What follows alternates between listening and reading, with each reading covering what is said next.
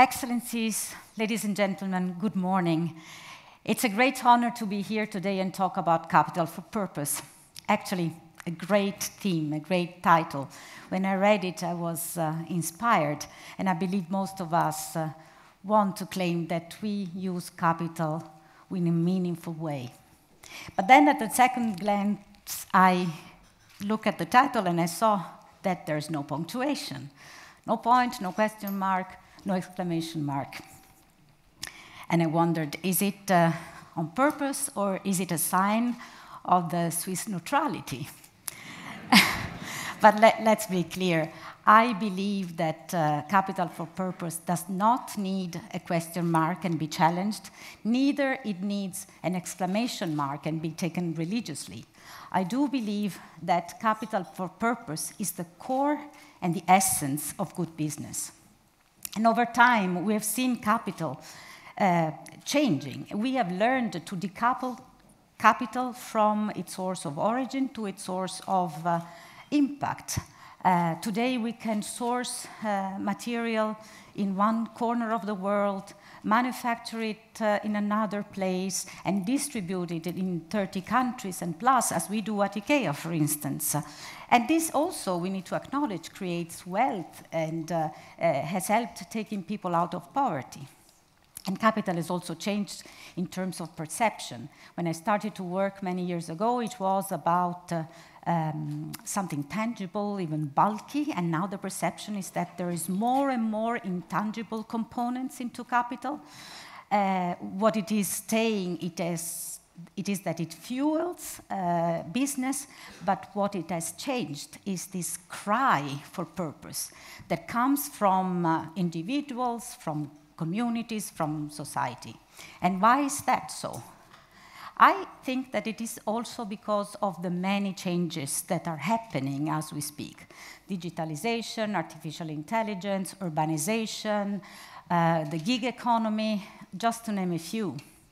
And we all ask ourselves, why do we do all that?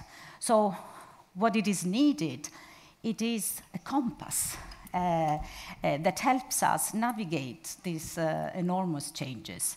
And I believe that leaders of all ages, they do have a role, an important role in this, in helping people in organizations to navigate the unknown and to give them a purpose. At IKEA, our mission is to create a better everyday life for the many people.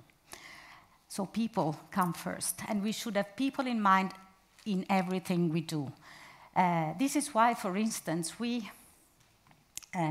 when we are part of creating a problem, when producing or distributing our products, we also want to be part of the solution. That's why we are changing our business model. For instance, we have been investing in the last year 2 billion euros in renewable energy, and we are transitioning from a mass production to a mass circularity. And there's more and more examples. In other words, when capital and purpose converge, we not only create value for a handful of shareholders, but we create value for people and for society at large. So maybe we can even dare changing slightly the theme into capital with purpose. Full stop. Thank you.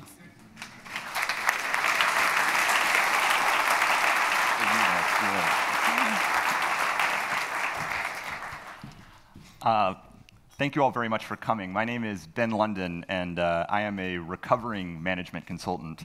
In 2014, I left McKinsey & Company after several years to start my company, Pacify Health. We are a mobile health technology that allows women, particularly pregnant women and their families, to access medical care 24 hours a day through their smartphones. This year, we'll help 20,000 families like that in the United States get access to care when they need it.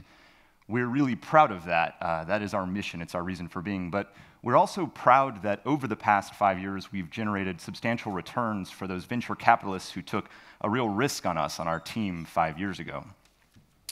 My suspicion, because you're all here, is that you share my sense that in some ways, market capitalism isn't working out for us or for everybody. The climate is changing or warming. We're getting increasing income inequality. We have an entire generation of workers, in fact, many of you who are here today, who probably believe that your children will have fewer opportunities than you have had.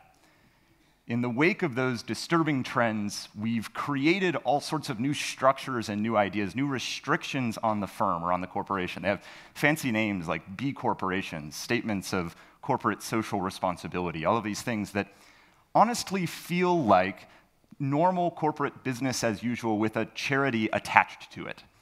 There's not necessarily anything wrong with a shoe company or an ice cream company giving a portion of its profits to charity, but is it scalable? Is it innovative? Is it really going to address those market failures that are underlying a lot of these things? I don't think so. I'd much rather us focus our efforts at this symposium in 3 areas. One is that at the highest level, at the government level, we are way behind the game. We have politicians now all over the world who are comfortable acknowledging the market failures, but who are not proposing innovative solutions to actually address them. And we need a level playing field, or even a slanted playing field, to allow that market capitalist engine to address some of these problems. Second, within any level playing field, we need to acknowledge that that capitalist engine is still the most creative force we have, that creative destruction. If we're going to create big solutions that are scalable, new batteries to enable wind and solar, new telemedicine companies, new vaccines, they're going to arise where capital responds efficiently and effectively to market signals, not because we have fancy new structures. And third, and perhaps most importantly, I want us to refocus on the individual level, the decisions that we as investors or entrepreneurs make about where to dedicate our creativity, our capital, our efforts. If we can convince one young entrepreneur in this symposium to dedicate her life and to make her millions, frankly, building us that new battery instead of building a new social network or a new video game, we'll have achieved an awful lot as a group. Thank you.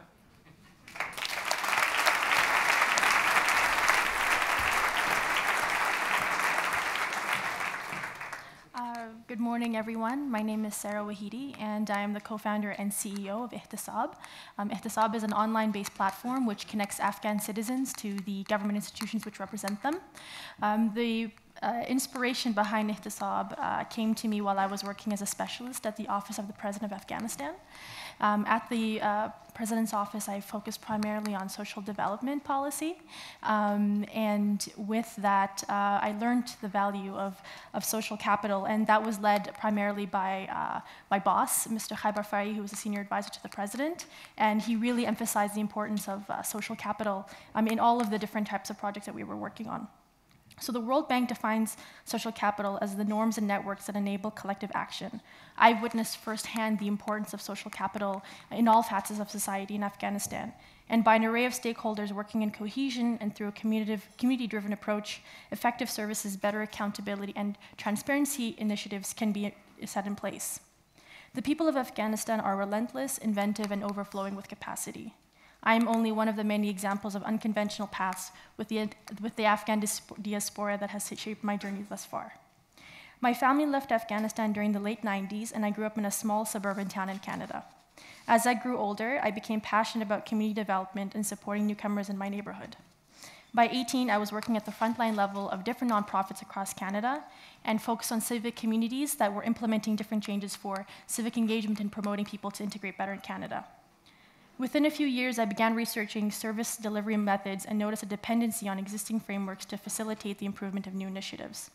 It was what continued to solidify Canada as an exemplary nation in the world, but I wanted to utilize this knowledge at a personal level.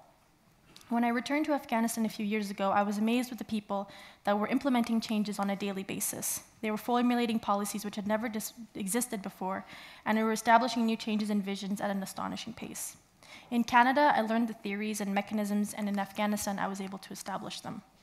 Of course, there is a stark contrast between the Afghan and Canadian context, yet there are endless stories like my own, and probably many in this room, in which different experiences, expertise, and knowledge have amalgamated to becoming important tools at the forefront of policy development. We need to recognize and promote the value of social capital, especially now in our increasingly fast-paced and connected world. I truly believe through Ehtesab, we can introduce this priceless asset of the human experience at the policymaking level and supporting Afghans in rebuilding and strengthening their nation. Thank you.